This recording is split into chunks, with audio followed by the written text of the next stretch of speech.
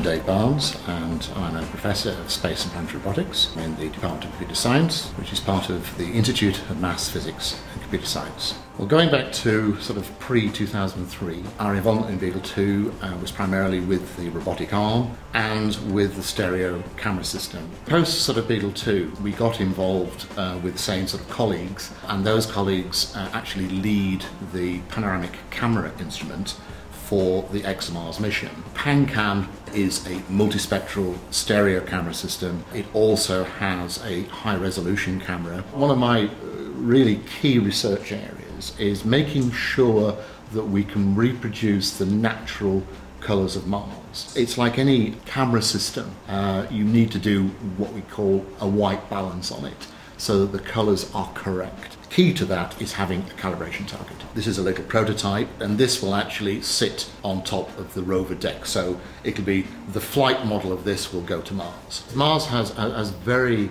high ultraviolet irradiation, which does bleach colours. We realised actually that perhaps a way to pursue this was to use effectively stained glass. We all know going into medieval churches, etc., and looking at sort of stained glass windows, that as far as we are able to tell, the colours are as good today as they were many hundreds of years ago.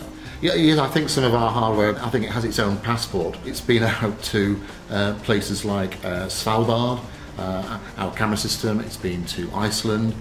It's been out to the Atacama Desert. We've even taken them to Clarak Bay, which is sort of 10 minutes away from here.